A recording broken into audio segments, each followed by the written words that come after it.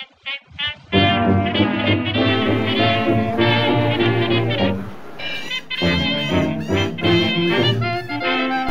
I'm Eric from Urban Art and Antiques, and we're here in Rehoboth Beach, Delaware for the 60th annual All Saints Antique Show.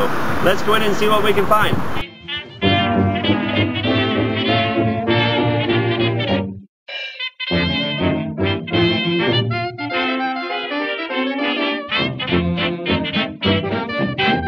This is a collection of 30 trays of antique seals that are made of wax. They were removed sometime between 1820 and 1840 off of documents by a collector. This is his original collector's identification book.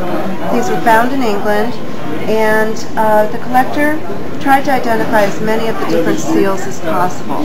There's also the original storage box, which is a plain wooden box that he stored them in.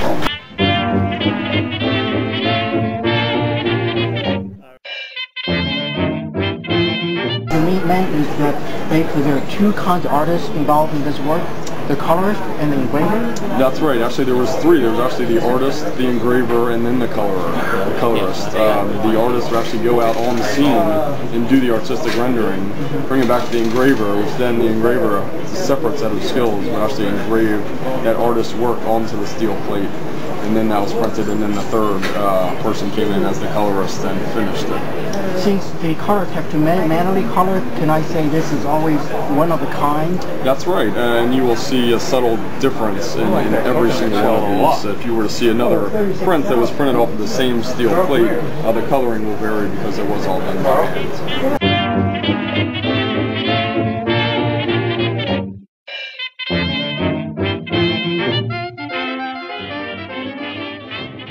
Edwin Dawes was also the name of Donald T. And he worked as Donald T. for the Post, but he worked as Edwin Dawes for Collier's magazine. And he was born in 1897. He died in 1991.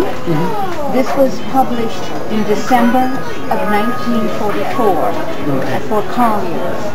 So if I actually want to buy a poster, I can find exactly for this one, but this one is... This is the original artwork for this magazine, for this story.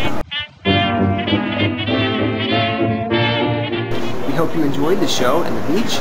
See you next year at the All Saints Antique Show.